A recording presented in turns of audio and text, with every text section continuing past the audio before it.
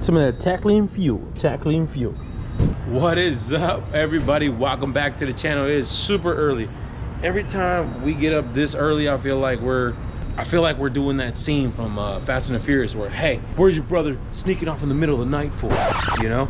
But we're gonna get some track time, boys, some seat time. So I'll see you guys in a little bit at the track.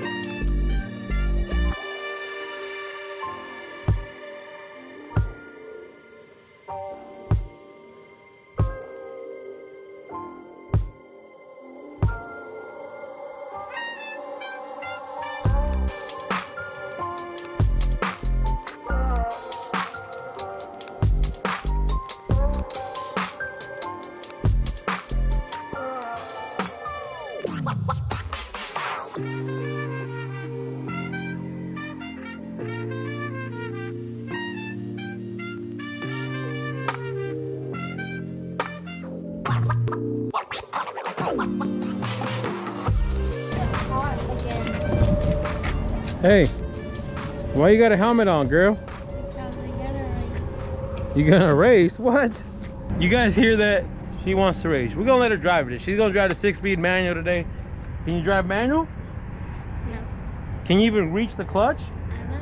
Oh Lord. We're gonna give her a little ride, boys. We're gonna give her a little ride, but there's some nice cars out here today. It is an open track day today. So if you guys are from Vegas, man, you guys check it out. Speed Vegas, they do one open track every Sunday. But let's go see if we can get some seat time, warm up these tires. You ready? Yeah.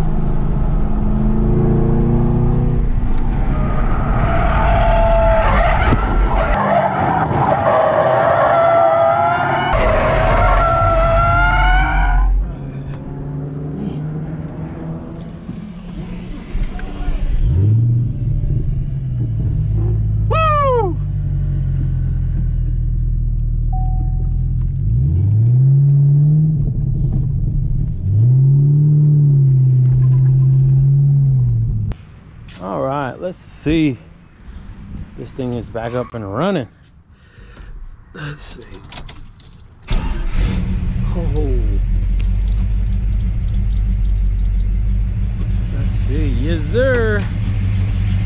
Looking good already. So we had a little issue with this car, boys. Kept losing power and the battery kept draining, so it wasn't charging, and definitely charging now. Let's see. Oh yeah, you see that voltage creep up? That's what you want right there. Yeah, we couldn't get any voltage from the alternator, and at first I thought it was the alternator, maybe cabling, ground issues, all that. After troubleshooting some issues, come to find out it was just our voltage regulator, boys. These old cars have these voltage regulators that are external, not part of the alternator like an LS would be. But we'll replace that bad boy down here, and it seems to be charging now. Now it's talking to the alternator, letting it know to charge the battery, because this thing left us on the side of the road the other day. Oh Lord. Back at the garage, that was some good seat time, by the way, and we got the big block Chevelle back up and running. But today's video, we're gonna be focusing on the little bit of the cooling system still, but also AC as well, because you guys know these vintage air kits come with like a trinary switch, binary switch, and you really have to have some air flowing through that condenser at all times. And the problem with the HELLCAT fan that we're setting up, because it's that pulse width modulation, we cannot do that with that. So on alternative, what we're going to do, boys, today we have this bad boy here, little Permacool external fan. This thing is nice, man. Look, this thing is 2400 CFM, dude. That's probably more than a lot of these other cars that are pushing around here. 2400 CFM, boys. We're gonna actually, it's just a little 8-inch fan, nothing crazy. We're gonna mount this guy in front of that condenser as an external pusher fan, pushing air through that condenser. That way our AC is working properly at all times until at least that fan kicks on. Let me go ahead and unbox this guy here. We'll mount it up, and then we'll wire in that trinary switch. You guys want to see my biggest fan? We're ready for takeoff in 3, 2, 1.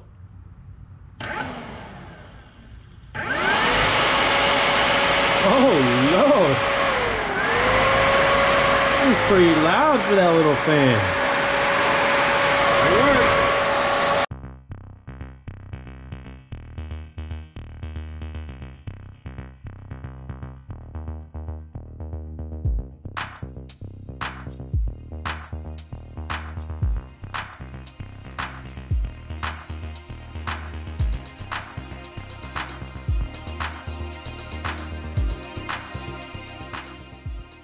All right, boys, fan is installed. Now wiring, I know I dread it too sometimes, not always, not like you guys probably, but you got to do a little bit of research, boys. You got to do your research. Now how we're gonna wire this thing with the trinary switch, I'm gonna tell you guys. Let me show you.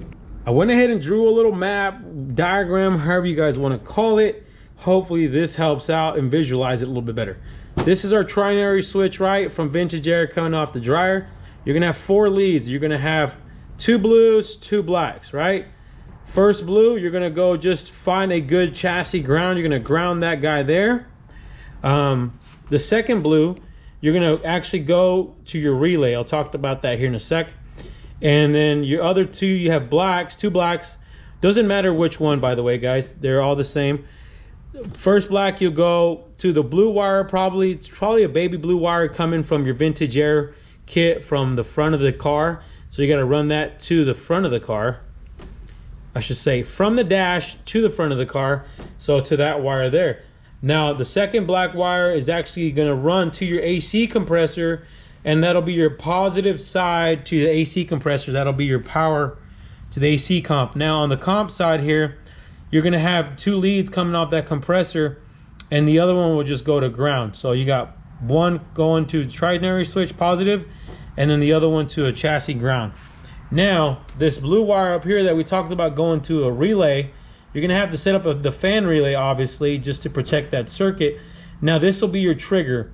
This will go to pin 85 on a fan relay. Just in a standard, like a 30 amp relay, you'll have pin 30, just positive 12 volts all the time on.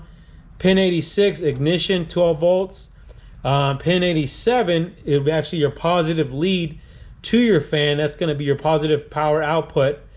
And then pin 85 is that trigger / ground that's coming from the trinary switch. So pin 85, that's what's going to that, from that blue wire to pin 85 on your relay. Now out of your relay, you're going to have, now talking to the fan, you're going to have that pin 87 go out to your positive lead into the fan, and then the other one on the fan, you're just going to ground out the other lead. Now remember this is a pusher style fan, guys, so we're just going to swap polarities, and that'll allow that fan to spin the opposite way.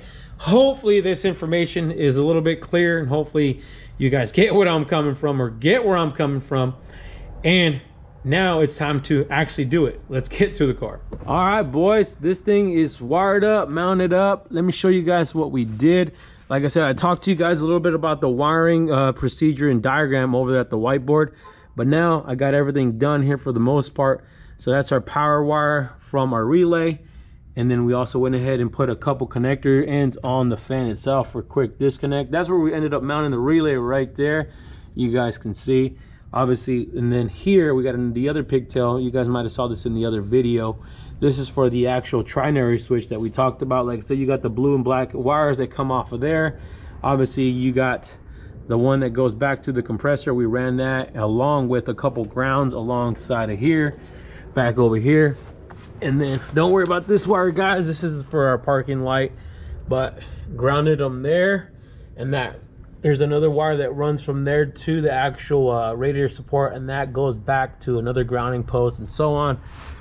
And then the other wire that we ran is here, this guy here, and that one is actually back to the connector. This connector right here comes with the AC compressor from Bushline Performance, and that's your 2-wire 2-lead pigtail. Like I said, that's going to be your power, and then the other wire from that pigtail is just your ground. And we made a grounding point right here at this frame, this guy right here. We drill this out, and then this ground actually is coming from the block. If you guys can see, it grounds out right there on the block, and then this goes back to another grounding post in the car, and that connects to the battery. So like I said, boys, you can never have enough grounds. Make sure you guys are grounding everything possibly, and make sure it's a solid ground. So we got that, and that's it. I mean, you just have the pigtail coming off the AC compressor, and then all the wiring that we talked about on the whiteboard. Just make sure you guys follow that.